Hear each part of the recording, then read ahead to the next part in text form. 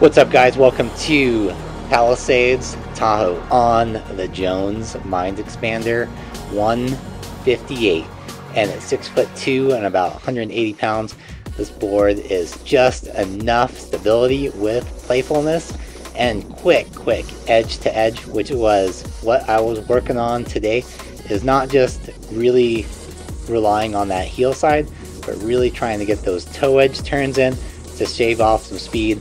These initial runs didn't really show that as well as later on in the day when I kind of got the hang of it a little bit more. I am still kind of just getting used to the board and snowboarding in general, as I've mainly just been skiing for the last 18 years without any snowboarding whatsoever.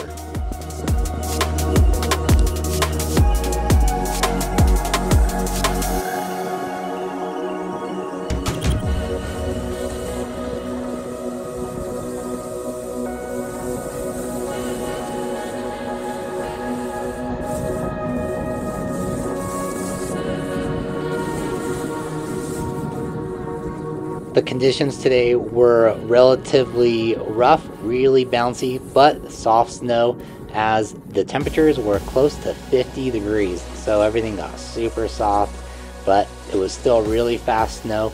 I don't know how they make these bases of these Jones snowboards so quick, but it seems like they are just so effortlessly gliding down the mountain.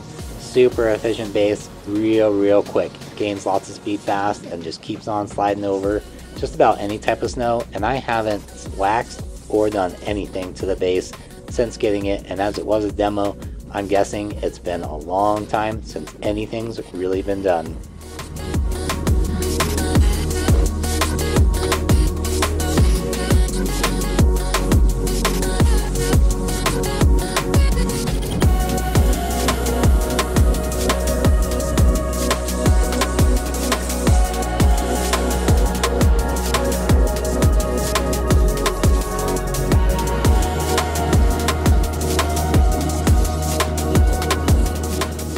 This was about the first day I was able to really ride the double black diamonds, and then the runs that say extremely difficult actually very confidently today.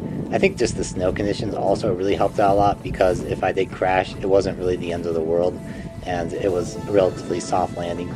But feeling a lot more confident on the board after getting in, 5-6 times already riding this year. Also, maybe just feeling all the benefits of the thousands of squats I've been doing in the gym.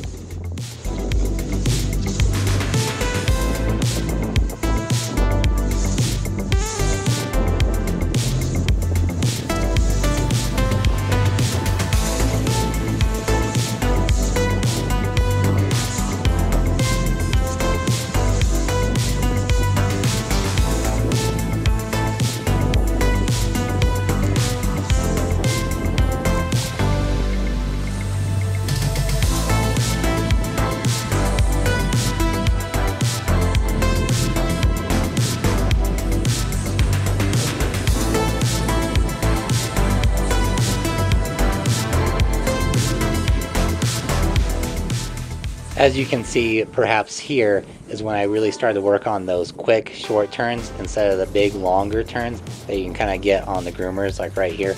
But these conditions really just lended well to practicing like quick small turns like you would do skiing instead of the long drawn out ones, and then just getting more confident on that toe side and just getting more stable on the toe side through all the bumps, which normally would really throw me off. But just leading with that front arm and looking through the turn seemed to really help out a lot and just get me through a lot of this crud, except for right there.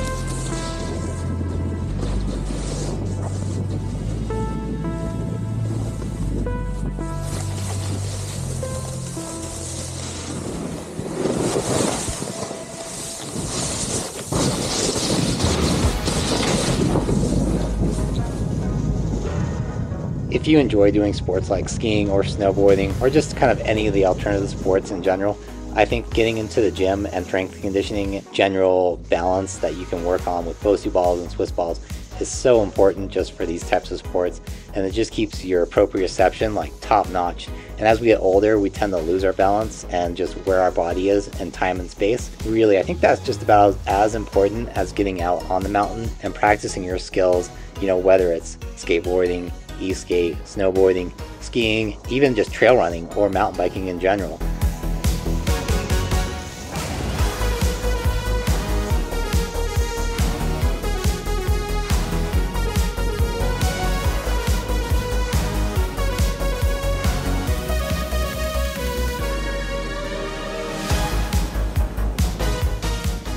And being 42 years old, I definitely do not want to lose my balance or my strength, and forcing me to thus act my age.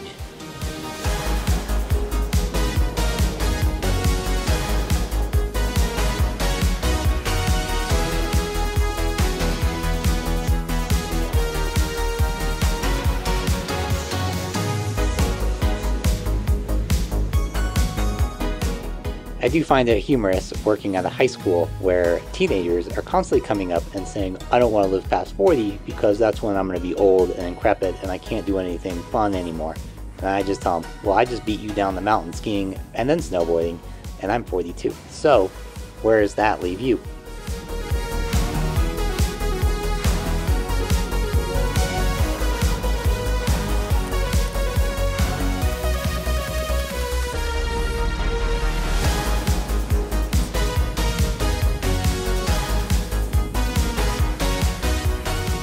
Not that my goal is to brag at all, but I just want people to have the best life that they can in reality and give maybe a couple tips in order for you to keep going, doing the things that you love well into a ripe age of over 50, 60 years old. It is just a number at these points, and our healthcare system and ability with nutrition, exercise has come so far that we really have no more excuses.